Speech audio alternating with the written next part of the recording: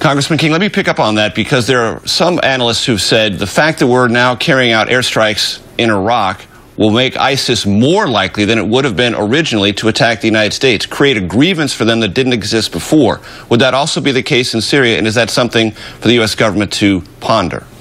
No, Al-Qaeda didn't need a grievance to attack us on 9/11. These groups, they don't need any excuse. They will attack us whenever they can. And I would disagree with Adam. I believe strongly that ISIS does plan on attacking the United States. Even 3 years ago, their predecessor organization attempted to attack Fort Knox, and 2 people were arrested and convicted in Kentucky for that attempted attack.